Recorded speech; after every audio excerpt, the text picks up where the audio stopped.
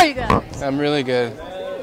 Let's talk a little bit about your roots. Let's talk. Let's talk. All right. So yeah.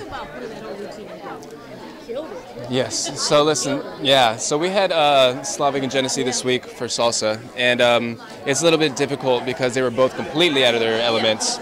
So it doesn't come the easiest to them. But listen, for what we asked for from them, you know, regardless if they got the technique all the way or not, they did us really proud. They did really good, and they worked super hard. And I tell you what, they really want it. They're hungry. Yeah.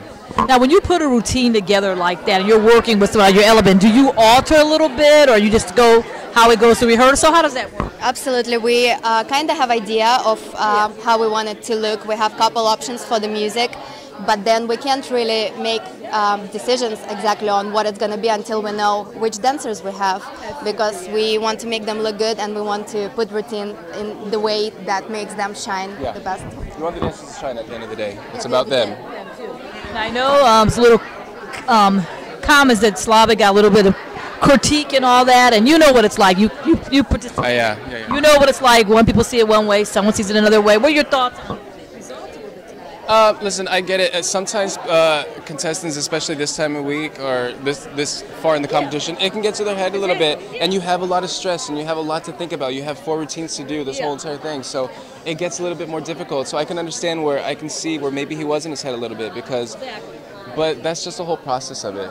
You know, he's a freestyle dancer. He's not, even if he did hip hop that was in his style, it's still not his style. Yeah, you definitely too. Yeah. And now, what advice do you give these dancers? I mean, you know, you've been through this competition. You've seen all the success that happens outside. What advice do you give them in their final week as they go into it? Take in everything that you can. Technique, style, smiles, whatever you can, take it all in, because that's really it's going to make the difference between who's the winner and who's not.